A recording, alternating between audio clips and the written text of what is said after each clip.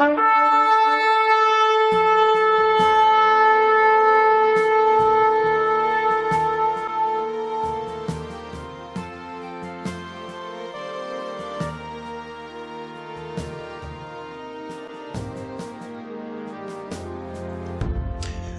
Psalm 3, this one too is thought to be written when David was fleeing from his son Absalom. Some suggest that the two psalms are actually two parts of the same song. And now in Psalm 3 the focus was on David's safety. Here it's on his reputation. Here he speaks directly to his slanderous enemies. The title of this psalm is To the Choir Master with Stringed Instruments, a Psalm of David. And I said before, these titles are part of the original Hebrew text, so it's important that we include them. And so it says To the Choir Master, Lamnatseach in Hebrew. Manasseh was the Levite who directed the orchestra in the temple. Now in David's days there was no temple, obviously, but there was the tabernacle and there were choirs or musicians, and we know that actually from scripture. For example, in 1 Chronicles 16 verse 5 through 7 it says, Asaph the chief and the next to him Zechariah, Yeiel and Semiramoth and Jehiel and Mattithiah and Eliab and Benaiah and Obed-Edom and Jehiel with psalteries and with harps. But Asaph made a sound with cymbals, and Benaiah also, and Jahaziel the priest with trumpet continually before the ark of the covenant of God. Then on that day David delivered first this psalm to thank the Lord into the hand of Asaph and his brethren. So we read about the musicians, and we read also how David, who has written psalm, I said before, he was a songwriter of sorts, he delivered it to them so that they could play and sing it. And then in 1 Chronicles 25 verse 6 it says, All these were under the hands of their father for song in the house of the Lord, with cymbals, psalteries and harps, for the service of the house of God, according to the king's order to Asaph, Yedutun and Heman. Music was part of the services, and sacrifices were always accompanied by music. Now the title here tells us that the song was deliberately written for stringed instruments. It shows again that David was not only deep into the words, which are enough by themselves, but he was also thinking about the music, how it had to sound, which instruments had to be used. You could say he was a composer also, and maybe an arranger. Now the word Manatseach, that is usually translated with choir master or director, comes from the root netzach, which means strength or victory. Lamnatseach could therefore also be translated as to him who causes victory. In other words, God. So some suggest that the title should be To the Lord. So when we look at the schematic, the diagram of this psalm, we see that David talks to God in verse 1 and then in verse 6, 7 and 8. That is the actual prayer to God. But it is interrupted by David talking to his enemies. That's verse 2, 3, 4 and 5. So that's in between. It's sort of giving the background of why he's having this prayer. So, verse 1 is the opening. There it reads, Hear me when I call, O God of my righteousness. Thou hast enlarged me when I was in distress. Have mercy upon me and hear my prayer. So, it's not only a song, it's also a prayer. And he says, Hear me when I call. He was not just talking or thinking a prayer in his mind, he was crying out. with passion. And he didn't just want to throw words towards heaven. He wanted God to hear. He needed God to hear. He needed God's attention for this problem. Power in prayer is often missing because passion is missing. It's not that we convince or impress God with emotions and with loud words or things like that. But God wants us to genuinely care about the things that He cares about. If we pray and we actually don't care about what we are saying, why would we expect God to care about them? Now, He does nonetheless, by the way, but you understand the difference. David was stirring himself up to take hold of God. And this is what's necessary. And Isaiah declares this in Isaiah 64, verse 7. Actually, he speaks about the failing of this.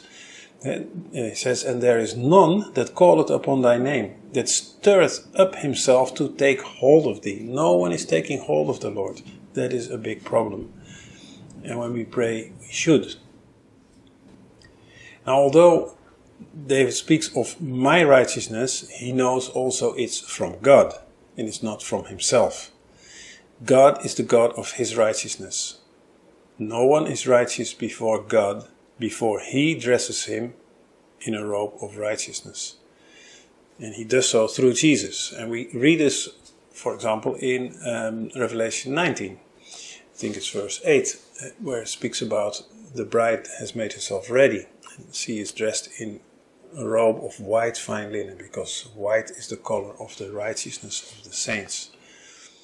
So yes, my righteousness, but he speaks to the God of his righteousness.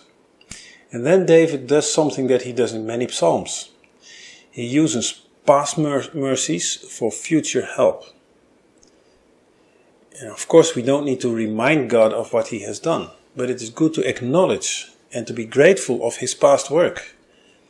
To show, Lord, you have done this for me before. Please do it again. When I was in distress, you have enlarged me. Then he asks for mercy. Actually, the word used is chen, which is grace or favor. And the difference is that mercy is not getting what you deserve, whereas grace is getting what you don't deserve. It's slightly different, although it's often mixed up. In other words, David asks whether God can do him a favor, although he doesn't deserve it. The psalm now makes a turn. I said it before. Verse 1 is the opening of the prayer, and it continues in verse 6, but in between David speaks to his enemies. And it's like he wants to give us background of the reason for this prayer. So in verse 2 it says, "O ye sons of men, how long will you turn my glory into shame? How long will you love vanity and seek after leasing? Selah." He addresses them as sons of men, Bnei Ish. Bnei Ish. Now he uses the word Ish for man. He could also have used the word Adam, Bnei Adam, but he says Bnei Ish. Ish is a word that refers more to men of distinction, honorable men, men that would normally honor their own father. Yet they help Absalom to disrespect and dishonor his own father. And David asks, how long? You can't keep doing this, so you better stop now. Change your ways and be blessed.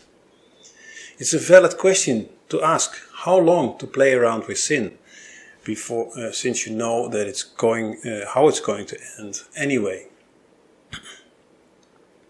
It's only love for vanity, for emptiness. So we see clearly here, as compared to Psalm 3, that the problem is not David's safety. It's not that, but it is his reputation, his glory, which is in God, as we read in Psalm 3, verse 3. My glory and the lifter up of my head. This is what wicked men do. Through slander and lies, they turn anything glorious to shame. How long are you going to continue? He asks them. It's a rhetorical question. He continues then in verse 3. But know that the Lord has set apart him that is godly for himself. The Lord will hear when I call unto him. David informs his enemies that their conspiracy against him is actually rebellion against God himself, and they are walking on very thin ice. David knew that he and the other godly people were set apart to God. This is an interesting phrase that he uses this here. The Lord has set apart him that is godly. Why does God set apart his people? Well, for several reasons. For his pleasure, for greater purity, and for special service. And if you think of that, it should beg the question, am I really set apart? And if so, for what? To do what? And you can think of these three things that I just mentioned, or maybe even other things, but we should be able to answer this question in one way or the other. David is exposing the foolishness of his enemies, and he tells them, don't you know that I'm talking to my God? Not only that, he hears me when I call unto him. In other words, great disaster is waiting for the ungodly. David is assured that God hears his prayer. He doesn't doubt it for a second, actually. He says, the Lord will hear when I call unto him. Although in verse 1 he says, hear me when I call. But here he says, the Lord will hear me. He knows it's so. And of course we have also this assurance, the Lord hears our prayers. That doesn't mean that we should not ask him to hear our prayers and plead for our cause. And we should have the same assurance that he hears. And if we do not have this assurance, or if our prayers seem to be ineffective, there is a reason for that, usually. There can be many reasons, and sometimes we simply ask the wrong things in our ignorance, but there are also other reasons, and Scripture gives us actually quite a few possible reasons why prayer is ineffective or unanswered. And I will list a few and mention also the verse where you can find it. We're not going to read all these verses, but you can write them down if you want and look it up yourself afterwards. So one of the reasons for ineffective prayer is not abiding in Jesus. That's what we can read in John 15 verse 7. Another reason is unbelief. Matthew 17 verse 20 and 21. And another reason is a failure to fast. Matthew 17 verse 21. Now this does not only pertain to fasting as abstaining from foods, but this can be all kinds of sacrifice that you bring, dedication, devotion that you bring to the Lord. So failure of that can be a cause of ineffective prayer. Another reason that you may not think of so quickly is a bad marriage relationship. Peter addresses that in 1 Peter 3 verse 7. And then we have, of course, unconfessed sin. James 5 verse 16. Lying and deceitfulness. Psalm 17 verse 1. A lack of Bible reading and of receiving teaching. Proverbs 28 verse 9. And the last one I want to mention is trusting in the length of form of the prayer.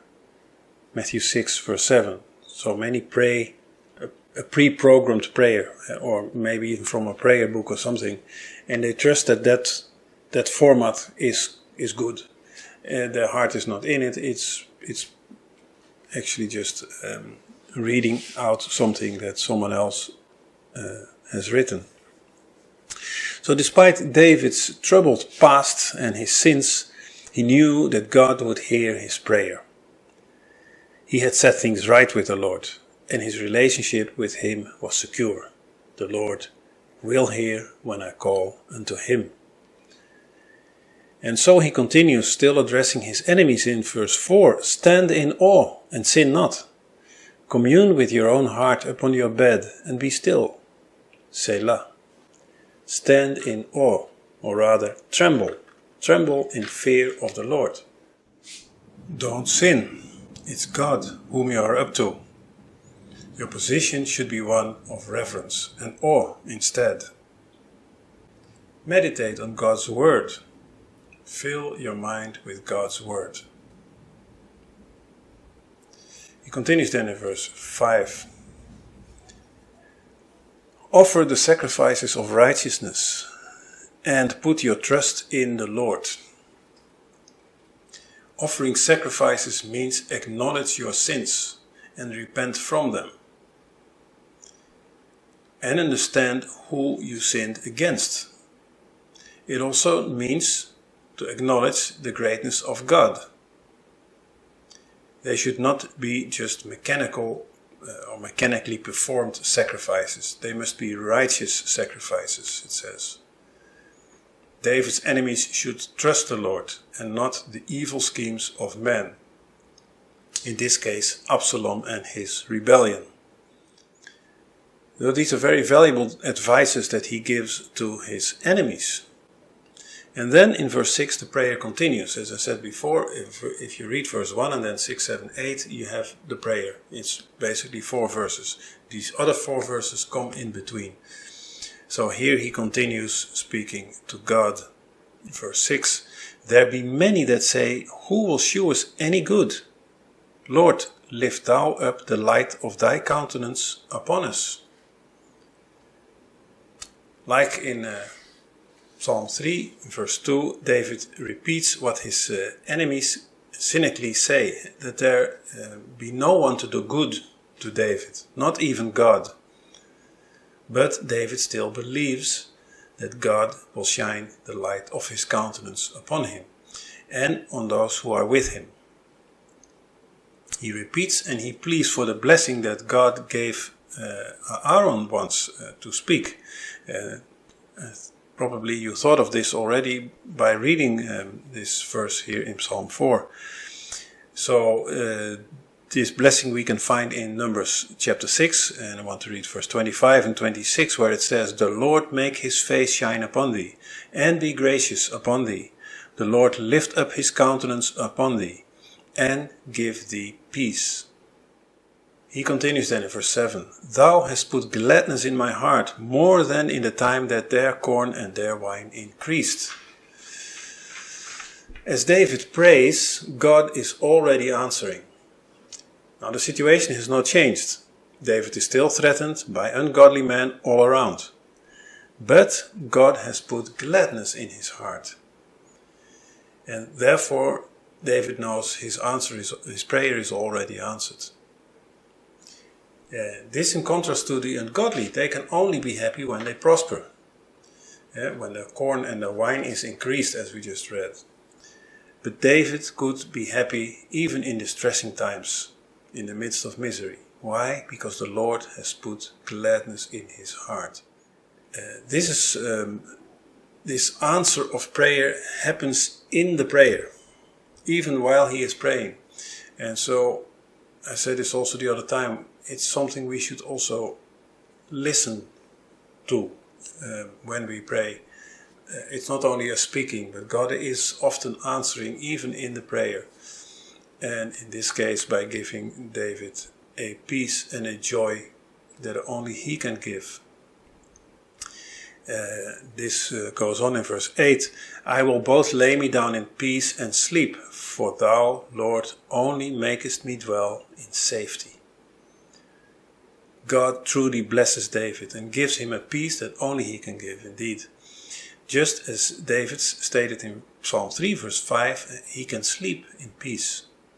It's one thing to lay down, it's another thing to sleep. If it were not the circumstances, it were not the feelings that controlled David, it was his trust in the Lord. And thus, regardless of the circumstances, David dwells in safety. And we too live in a hostile, dark and evil world where the enemy is after us. But if we trust the Lord, He gives us equally peace, and He makes us dwell in safety. And He can fill our heart with joy, even in the midst of all of this. He will bless us, and He will keep us. He will make His face shine upon us. He will be gracious to us. He will lift His countenance upon us and give us peace. Amen.